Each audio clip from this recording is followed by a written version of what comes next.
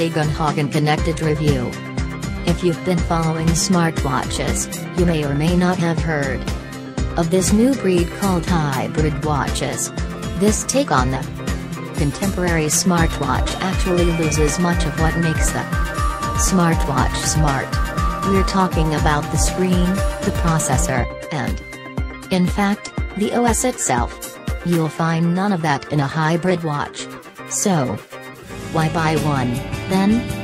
Hybrid watches aren't good for checking the weather, or playing Spotify from the wrist. They simply can't do that. However, they make for great fitness tracking devices, and you know what the best part is? You don't have to charge them every other day. In fact, a hybrid watch can usually go for months and months on a single charge.